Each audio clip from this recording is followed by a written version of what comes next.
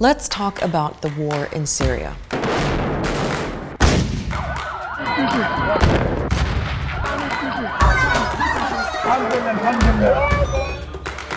Entire cities flattened, hospitals bombed, ancient sites blown up, 13 million people forced to leave their homes. At one point, the UN said the battlefield chaos made it impossible to count the dead, so they stopped. But the fighting hasn't, and people are still dying. The level of humanitarian suffering in Syria is just beyond imagination. I think nobody expected that 10 years later, we would still be in the midst of this conflict. So who's fighting who? Where are Syria's millions of refugees? And why does this seem like a war without end?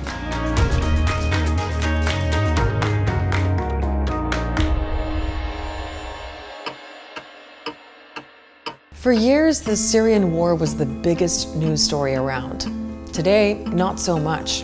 Maybe it's media fatigue. Maybe people think it's over and that President Bashar al-Assad has won. The Syrian government seems to think so. Cities and railways are being rebuilt. Domestic flights have started up again. They're even letting travel vloggers in. I never knew they partied in Syria, but damn, amazing. Syria, it's not what you think. We have bar, entertainment stuff.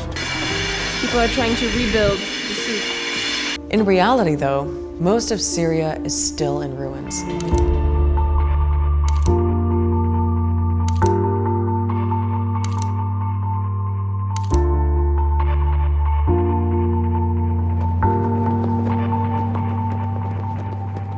If you compare the amount of investment to fuel this war, compared to the money to alleviate the impact of this war on the Syrians, the people who have bear the brunt of this crisis, it's very little.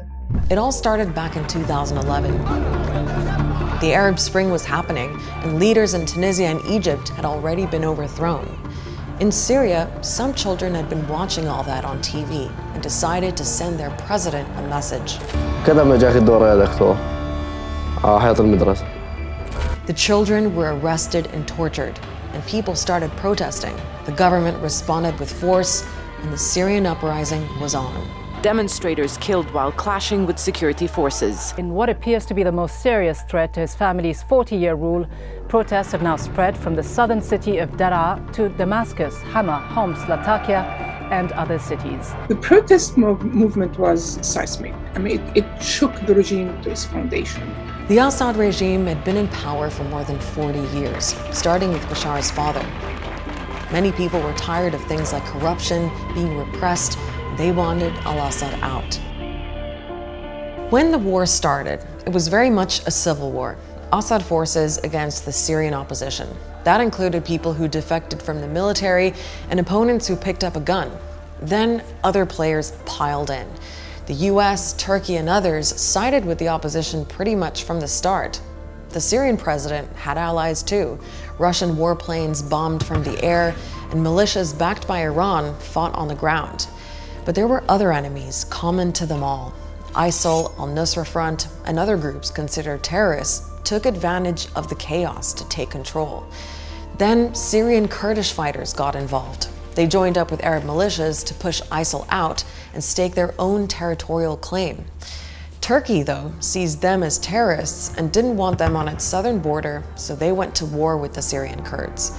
It's been a messy battlefield, and over the course of those 10 years, the Syrian people have suffered the most.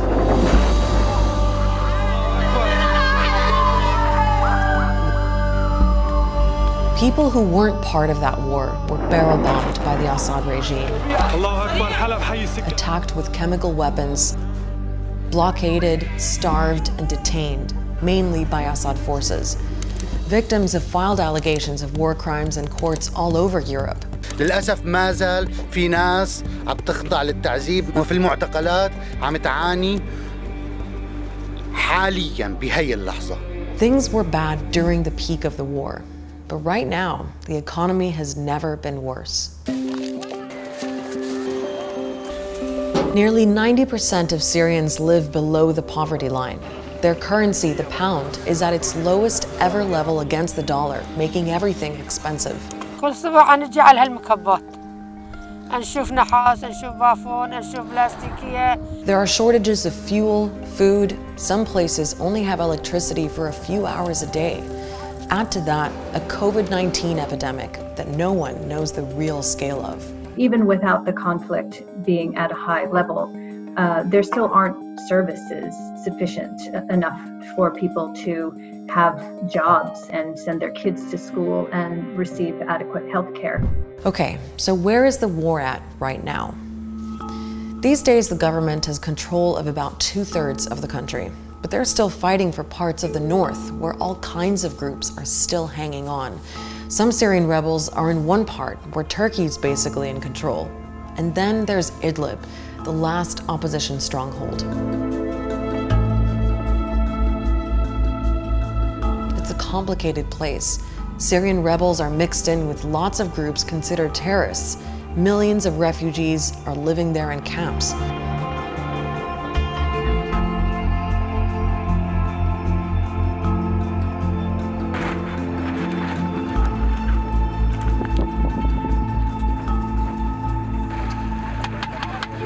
And every so often, Syrian and Russian forces attack. They say they're liberating Idlib from terrorists. كمقدمة للهزيمة الكاملة عاجلاً أو آجلاً. Meanwhile, Syrian Kurds control this region. Hundreds of US soldiers are still there too, mainly protecting oil fields. But there are other groups roaming around, including militias backed by Iran like Hezbollah. You'll notice, though, there's no sign of ISIL anywhere.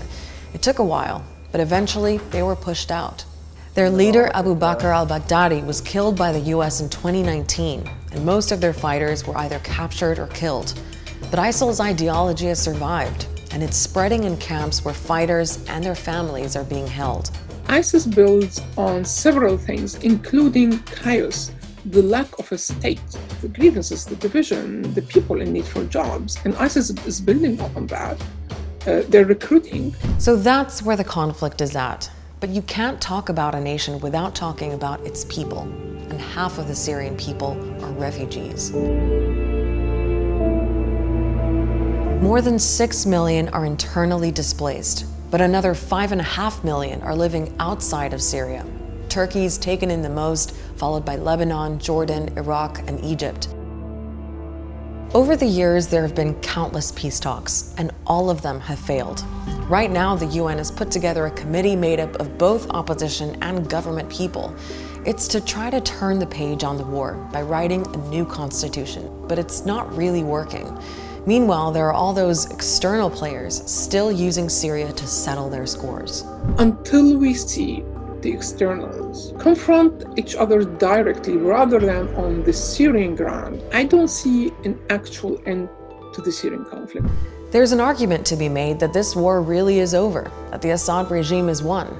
If that's true, it's come at an enormous cost. And 10 years on, things in Syria have never been worse.